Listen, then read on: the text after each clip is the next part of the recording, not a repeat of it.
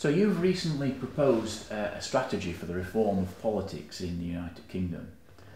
It's clear that there's a significant underpinning of ideas and thinking to that strategy, and I wondered if you could explain what those ideas are. Well, what I've discovered is that there is a stage of maturation that groups and societies especially can go through. And this is not totally different in principle to the maturation that a person goes through, right? Or the maturation you might see in the quality of management in an organization, or the maturation in the development of knowledge. Things start in a particular way automatically, but then with effort they can be improved. If we look at a society and its political institutions, what you see is that they start with some elite group that dominates. I call this, these are the traditional classes. I call it privileged pluralism. So in the past, this would be the warriors, the priests, the king. In modern times, it would be the secret police, the ruling party or the autocrat, the military is always there. There may be a bureaucratic class, but the point is that this group controls society, and it does whatever it wants, and the main concern in politics is intrigues, power intrigues and rivalries between and within those groups. And as long as those are kept under control, this can persist for a long time. The public suffer. The public are expected to support. These groups are not productive at all. There's no productivity from the military. There's no productivity from the priesthood. There's no productivity from secret police. So these groups consume the resources and use people as they wish, and they do so with impunity. Eventually, that breaks down, right? And it breaks down in what I would call an age of enlightenment.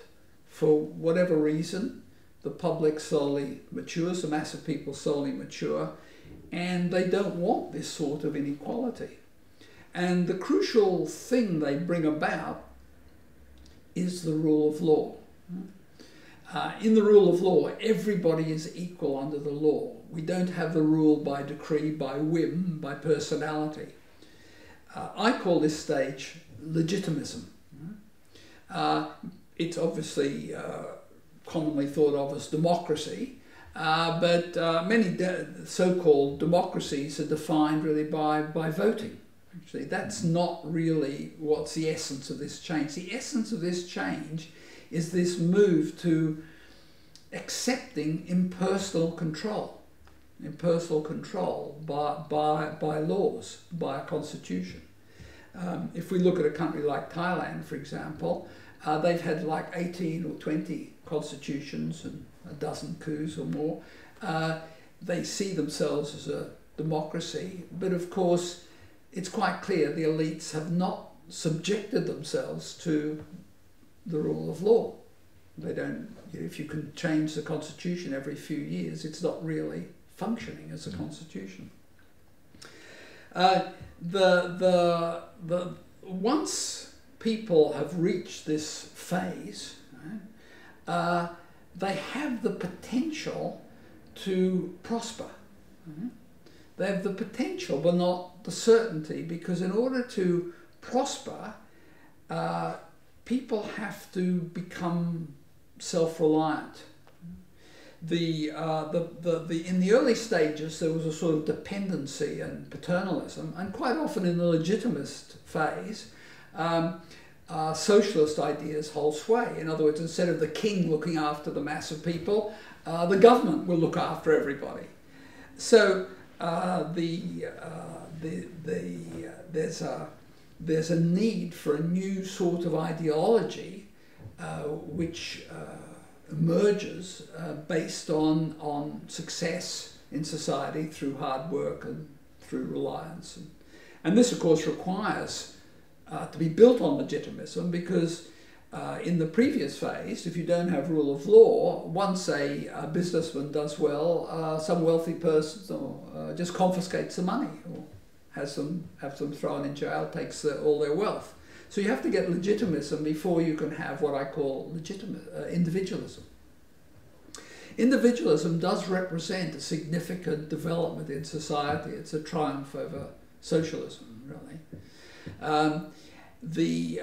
Of course, there is a problem with individualism, which is as individuals pursue their own well-being, their own activities, they dump bads on society. They dump problems. As we all know, these ecological problems. They take advantage of the mass of people. They use social goods. This is not abnormal. It's normal, right? In fact, it's difficult as an individual actually to know the impact of what you're doing on society. So what you have here is a concern that common goods, whether it's the fields, the air, the beauty spots, public roads, whatever, are being spoiled. This is been called the tragedy of the commons. The big development here is that you have to scientifically investigate, right? And you have to find out exactly what's going on, and you have to work out fair and reasonable ways to improve and to control the situation. This is like the scientific era in politics. This is science in politics. It's not science making political decisions. It's actually science working out what sort of regulation enables both prosperity while protecting people. The result of this is that we now have a more complex society, right? As well as the previous ruling classes, the military, the priests, the aristocrats, we have a extremely diverse middle class, because you have a whole range of different occupational groups and industrial sectors and educational sectors and so on. It's a very diverse society. So we've got a broader pluralism. It's no longer privileged pluralism. But you've got a situation where money becomes very important, and you end up having what I would call a financialization of society. Right? Really, whereas before, if you had power, you could get money through plunder, through confiscation, through taxation. In this current stage, if you have money, you can get power. So you have money buying the politicians. And so I call this plutocratic pluralism. In other words, it is a pluralism, but many, many groups have very little say. And that there are vested interests in society that have a far greater influence on political choices than would be ideal or that seems fair and just to most people. This will go too far, because it's like a flywheel. There's no restraint, so the wealthy become even more wealthier. The politicians even more depend on the politicians themselves want to become financially wealthy, and eventually it becomes too much. It's a bit similar to the situation with the privileged pluralism, where you might have thought a good king could, good rulers, a good secret police could keep society comfortable, but in fact, at the end of the day, they always go too far. And the same applies here with vested interests, and they are not thinking of the public. And eventually, the consequence in this situation would be some sort of economic disaster. The response to that economic disaster has to be for the public to actually see what is going on and say, look, we can't run society like this. Not for the public to make choices. The best way that choices are made are through the legitimist methods and through individualist methods and rationalist methods. In other words, through science, through what the people want as a majority, through individual initiative. That's how society evolves.